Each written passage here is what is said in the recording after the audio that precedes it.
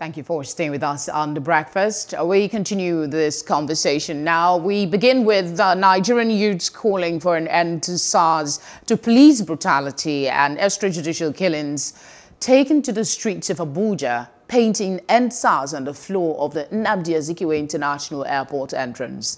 The protesters also stormed the headquarters of the Nigerian police force to draw similar graffiti while chanting solidarity songs.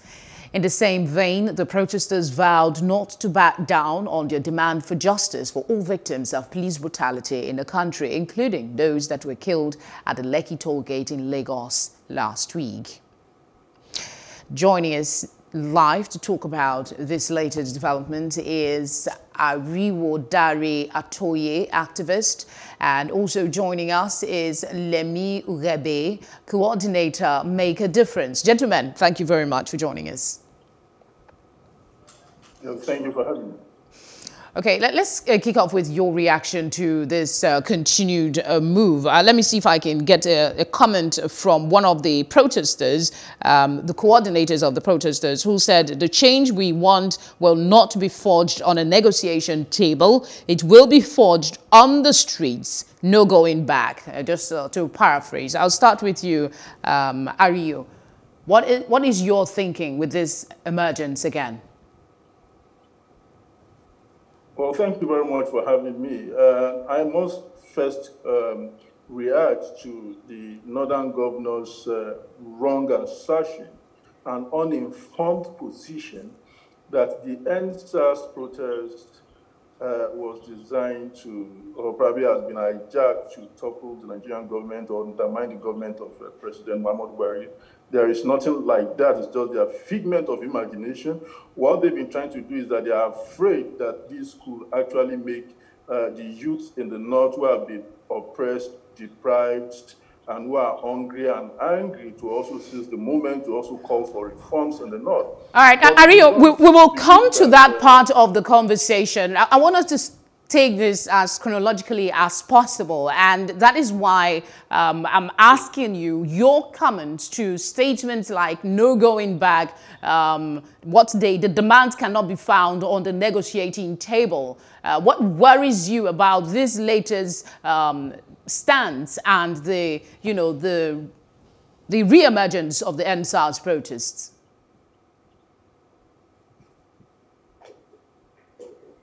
All right, I think Lemmy, could you take it on, please? Okay. Hello? I really must side with the youth in terms of the comment that these demands cannot be by the negotiation table, because again, it's not a contract negotiation between the youths and the Nigerian government. Instead, the youths have said, among other things, reform the police, end SARS, do not rechrisen SARS as SWAT. There is nothing particularly to negotiate other than really looking at the demands, since the president has already said before now that they have accepted the 5 points demands made by the youth. What they ought to do is to look on their own as government at the possibility of reflecting those demands in the police reforms that has been requested. For instance, what do we want to negotiate when it comes to the welfare of the police, members of the police force? Do we want to negotiate how much they will be paid? Do we want to negotiate the fact that all policemen's life matter and as such, there should be genuine insurance cover for them? Do we want to negotiate about the fact that policemen deserve to be well equipped? Some of these things will end up being just rhetoric when we call the youths. The youths are not asking that they want to be paid. Again, the Endsars protest beyond the police is a symbolism, okay, for also the demand for good governance. Do we want as government to call the youths together to also negotiate. There is no meat course when it comes to the demand for good governance, an end to impunity, an end to police brutality, a reform of the police for welfare of the police officers and men to be improved. What negotiation is needed for this? I think government must leave this whole idea of its traditional cause of wanting to distract and detract from the objective of the Endsars protest. Endsars protest symbolizes a new awakening of citizenship to its power to call government to account. And that is what the protest has done. It has reawakened even the sleeping older generation to say we must take control of our country again by making government accountable. So I agree that government should go about enforcing these 5 demands rather than calling the youths to a table as though the youths are seeking to negotiate a contract for themselves. I'm going to go to Dari Atoye now. I want you to continue the conversation from the statements with regards the 5 demands, the 5 for 5, even if there's also a crowd, a group of people who don't even agree with the 5 for 5 in the first place. But let's start with that. I saw yesterday E4I, I think Enough is Enough Nigeria, posting their rating with regards to the implementation of these 5 demands. And the only thing that they left out as not implemented was increase in the salaries of police officers. So I want your thoughts on how much has been achieved that would maybe prevent another Endsars protest. How much has been achieved with the 5 for 5? And then second, bear in mind, there are still videos showing security agents brutalizing citizens in the last few days. You must have seen the soldier flogging the lady on the floor in public because she was allegedly indecently dressed. You must have heard also of those who had their hair cut, on the streets by also military officers in Ibadan. The whole umbrella of police brutality, I believe, is where the Endsars protest was going. So how much has been achieved, really, that should prevent another protest? Well, I must say that whichever intervention that has been made, whatever anything that the police authorities of the government have done, and I think at best is sheer tokenism. We have not seen an holistic intervention or response from the government, even though what's enough is enough has been ticking in terms of ticking the boxes for the 5 for 5. It's just to show that, yeah, the government is doing something and we are actually monitoring what they are doing. But in the real sense of it, this reform is not deep in terms of the way they are going about it. If it is deep, you won't have seen what we have been seeing in the last couple of days. What that means is that if in the middle of those protests, because those protests is on either online or offline, and we are still witnessing this sort of harassment, including moral policing. Now, what we've seen so far, you will know that there is a special now. It has not exposed one thing, that there are a group of people that actually may be giving order to the police or to the soldiers to do what we call moral policing. A soldier man has no right whatsoever to shave the head of another person or to whip a lady for so-called alleged indecent dressing. And that is exactly what we're talking about. The leadership is still not committed. For instance, if based on what happened in the last couple of days, and the president has said that that police officer should be dealt with, that soldier should be apprehended and dealt with, then he will send the right signal. No statement whatsoever from the authorities, even though we heard that the soldier has been, one of the soldiers have been arrested, or the soldiers who harassed the lady have been arrested. But it must go beyond that. As far as I am concerned, the 5 for 5, the implementation is still being done in a piecemeal without any full and total commitment. And the most paramount aspect of this is the welfare of our police officers. No policeman should have less than 100,000 in today's Nigeria. I repeat, no police officer should earn less than 100,000 in today's Nigeria. What about life insurance? What about medical insurance? What about other needs that are very important for this police? They are human beings like us. They deserve the best from our country. They deserve the best for our nation. Now we see that the policemen are saying they don't want to go on the street to do one or two things. Blame their superiors and the government for it. Because it was this same government that told them to stand down when agents of the government brought in thugs to harass Endsars protesters. Now, the thugs that they brought in now turned out to be, their own albatross, because the leadership of the police authority, the leadership of Nigerian police did nothing when thugs were ferried into Abuja and some other places. They told these police officers to stand down. And when you give a foothold to evil, evil will mutate, evil will spread, and evil will even undo you that has allowed you to have a foothold. That's what these people don't understand. By allowing evil to thrive in our society, how do you explain the ferrying of of a hoodlum and passing through Aso Drive, where you have the yellow house, that's the DSS headquarters, and nobody stopped them, nobody apprehended these hoodlums, they ferried them into Abuja? They should expect a backlash. And today, these same people have turned around to burn police stations, to loot and to kill, because some of them have scores even to settle some of those police officers. Now they want to blame Endsars protesters, and which is not true. So what we are saying is this. The reason why some youth are again back on the street is just to remind them that, look, we know the kind of government that we have in Nigeria.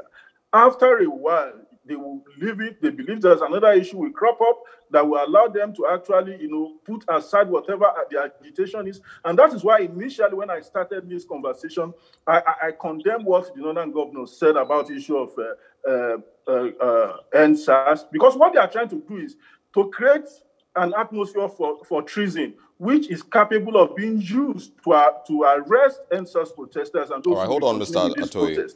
That was why I started on that premise. He really wants to speak about that, so we'll just let you go ahead. Go on, and let him go just to create a clarity to what he is referencing. There was a communique by the northern leaders who are alleging that separatists hijacked the Endsars protest and that they were targeting a regime change. That's the position of the northern elders, and they dismissed the Endsars protests as being a subversive. So go ahead, Mr. Dari Atoye, for, your position is a condemnation, but could you broaden that up a bit? Yes, thank you very much for this. You see, people must understand the political intricacy of what the northern governors are trying to play on. What they are simply doing is this. I can understand their pain and frustration, and it's because they have shown incapacity to govern and to lead their own people.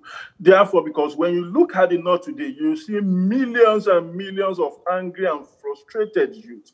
They are afraid that this tsunami, a tsunami that will soon come one day, will actually erupt on the north and will hit them, and there will be a break in the dam of these frustrated young people. So what they are trying to do is that by bringing, they tried a religious connotation. Now they are bringing politics into it, accusing the Endsars protesters of trying to topple the government.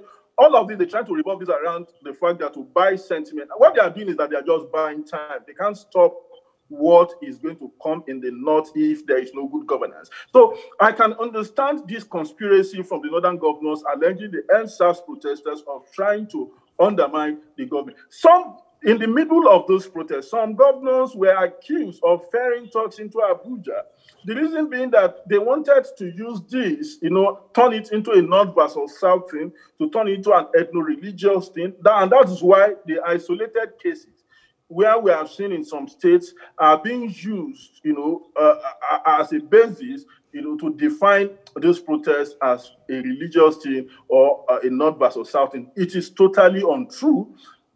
Christian Muslims, North South, have been at the receiving end of Endsars, of SARS operatives, of police brutality, and they must keep it at that. So it is a fight back from this ravenous ruling elite who are making our country simply ungovernable by misgovernance, because we should blame them. And that is why, again, they are also trying to attack the social media. Did the social media contribute to banditry that is affecting the North? Let's tell ourselves the truth. Was social media used to topple the Nigerian government in 1983 when General Buhari, plotted coup? Was social media there? These people don't want to face the reality that there is bad governance, misgovernance, and they should not blame Endsars. Endsars has come to expose all the fault lines that is actually in our nation. And we are telling them that police brutality must stop. Right, and the northern governors should forget about whatever scheming they are trying to do. It will not work. And Atoye, I want to quickly step in here. Okay, all right, thank you. I want to quickly step in here and let's bring in Mr. Lemmy Ughebe once again. I want you to share your thoughts on the judicial panel of inquiry that, of course, has been set up in different states. Do you think that the protesters should have faith in those panels of inquiry and hold on?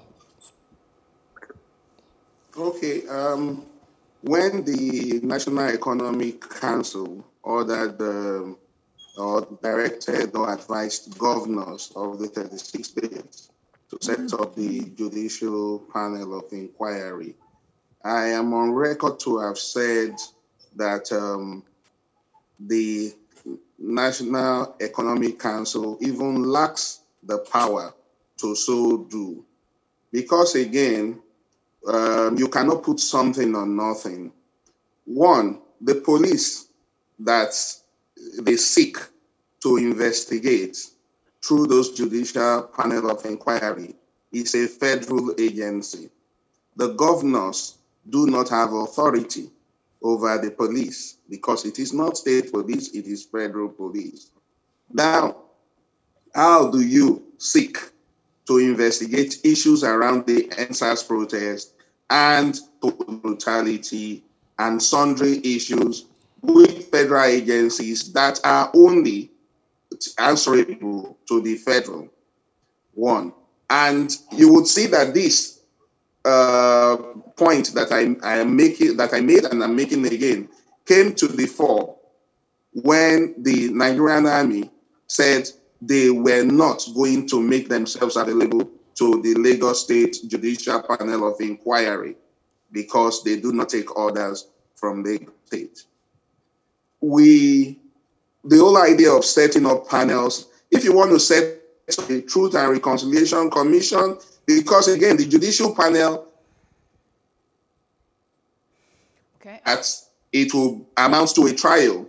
So after all of the back and forth, it will end up maybe a panel that makes recommendation for this person's trial or that person's trial. But already, the Nigerian army, to come account for its ignominious role in the Lekki shooting and killings, okay, has said we will not make ourselves available because we are not answerable. Do you think the Endsars protesters see these things? It's at the federal level, perhaps. Yeah, they setting up. Let me hold on. What I'm trying to get is, do you think the Endsars protesters see these points that you are making, and that's one of the reasons they may not be willing to back down? Okay. So I was saying that at best, because the agencies that are sought to be investigated are federal agencies, not subject to the state governments, we need to know that one, which directed that they set it up, lacks the power to so do. National Economic Council deals with issues of the economy. So ordinarily, they can derive the power to set up from the Federal Executive Council as chaired by President Muhammadu Buhari. That's one. Two, I mentioned that the fact that the Nigerian army already said they are not even responding to Lagos State Judicial Panel of Inquiry also goes to show why it is just going to be a normal jamboree where they lack the power of force to even summon anybody from the Nigerian army. And they need to, if we are going to deal and get past the Endsars protest, the ignominious role of the Nigerian army in willfully deliberately shooting and killing Nigerian citizens, holding onto the Nigerian flag and singing the national anthem. They must be brought to book. They must be brought to justice. And the way to go about it is not this panel. There is enough intelligence if the federal government wants to show that they are committed to citizenry of Nigeria. Then they, by now, would have gathered their intelligence and decisively, first court-martial the soldiers who are involved in this, even the chief of army staff, in a society where the rule of law, where good governance, where civility are the values that will play up. The Nigerian army, the chief of army staff should no longer be on seat, even if just for the Lekki killings. All right. However, we are still playing the ostrich. We are still playing semantics. We are still playing with the lives of Nigerians as if they don't matter. They do matter. The Nigerian youths have insisted that this time they are not going to shoot their sword. But candidly speaking, so they do not accuse the Nigerian youths, the Endsars protesters, of being the ones who did not give them time to implement the 5 demands. It is my candid view that we take this off the street and engage government intellectually, even though I dare say that the president and his minders, I do not know if they even appreciate that level of engagement. Okay, Mr. Because Ughebe, again, we need to give some talk time to Mr. Dare. An end to police brutality. All right, we need to give some talk time to Mr. Dare Atoye. Quickly, just referencing what we talked about earlier on the Northern Governor's position about the Endsars. There's been some reaction, and I want to take your thinking on it. Afenifere, Pandef, Ohaneze Ndibo have spoken. Even the Endsars protesters have been quoted as saying Northern leaders lack understanding of issues. And then we also had the Ohaneze saying restructuring has started. Northern leaders cannot stop it. What do you make of these reactions? Are they things that, are they kinds of conversation we should be having, or this is a distraction from the purpose of the Endsars protests? Well, let me say that it's not just a distraction. It's an attempt to probably take away the core issues, or to water down, and also to give it a different coloration. Look, the Niger Delta, the agitators in the Niger Delta have said that we're also going to fight for justice, that you cannot be restructuring Nigeria piecemeal and be granting a state like Zamfara State the opportunity to control its own resources, like the mining of gold and selling same to the federal government. And I support the Niger Delta 100% on this, that if Zamfara can have the control of its own gold, Niger Delta should have a control of its own oil. And I believe that part of the reasons why they are making all this kind of a statement is also to distract from that, because they are afraid of what is to come. The North is playing a very bad politics, and they have their own as the president. They should also forget that post-Buhari regime, when a Southerner becomes the president of Nigeria, they are going to lack the premise to be able to criticize that government because of this kind of this divisive narrative they are currently selling. But one thing I want to tell them is this: the Endsars struggle is clean. The Endsars struggle is real. Police brutality is happening daily, including probably maybe this morning. And they are not feeling the heat.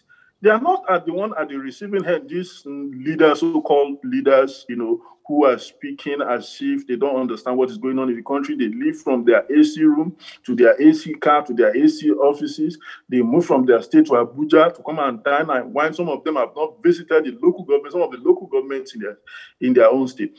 This is a region, the North, especially the Northwest, that banditry is eating into that place every day. And they are not solving problem. And their problem is Endsars.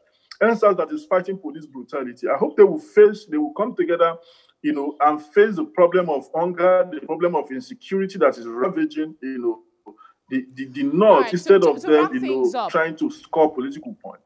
To wrap things up, I'm told we have very little time left, and I want you to speak on the start of this conversation, and that's the resumption of protests in Abuja. Some of the respondents that reacted to the commencement of the protests expressed worry that the resumed street demonstration could lead to another security clampdown on innocent civilians, and they say it is unfair to make others suffer when we are not sure what the outcome of the protests would be. How would you react to this? And if you can do it in 30 seconds, I'll be very grateful. Nigerians should not be worried about the latest action of concerned youth in Abuja. What they are trying to do is to paint Endsars in strategic location to remind the people in authority. It is not any sort of confrontation. The right to protest, the right to associate, the right to gather, are still enshrined in our constitution, has not been taken away from us. Nobody should be worried. It is the people in authority that are trying to give this a different coloration, including their agents in the social media. So please, Nigerians, what is going on is not an affront, it's not an assault. It is a demonstration of youth concern that Endsars is Endsars and Endsars must work. All right. Thank you, Ariyo, Atoye, and Lemmy Ughebe for both joining us and being a part of this conversation. Looking forward to another one with you both. Thank you for having me. Thank you. Have a great day. Yeah, I don't know. The protesters are still innocent citizens, regardless of how we see it. But something that I would say is, a society without justice would always have turmoil, would always have these things. The government has admitted that 50+ people died during the Endsars protest. We're not going to get justice for all those people in judicial panels of inquiry or in panels or in negotiating tables.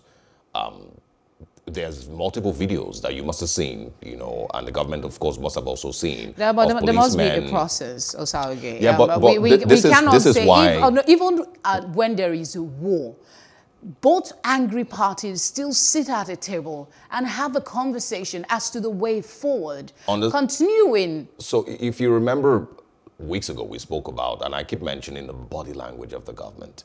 The body language of the government doesn't show a government that really is desperate to fix the issues. The body language of the government doesn't seem to listen. There's so much information that is online and that is available. And if these cases aren't taken with the urgency that is needed to take them to show that, yes, we are sorry that these people lost their lives and we want the people who killed them to face justice, then it's really not going to... On that, I completely agree with you. There must be evidence that they really want justice to be given. Just to quickly wrap this up, there's something you cited while you were questioning one of the guests, and that's that in spite of the Endsars protest, we still have videos of officers, molesting civilians. I think this should not be taken with any sort of levity. The security agencies must rise up, and not just enough to announce that they've been arrested. That's what we hear. After the arrest, what follows? So like you said, expedited action is what will bring an end to these protests. Body language. That's really what it is. If the body language of the government doesn't show that they are now angry enough, like the citizens have been angry, if they now don't show that they will start to take these things more seriously, we don't need to campaign for 3 days on Twitter to get one soldier arrested for such a terrible thing that he did. Nobody needs a Twitter campaign anymore if the government has started to take these things seriously.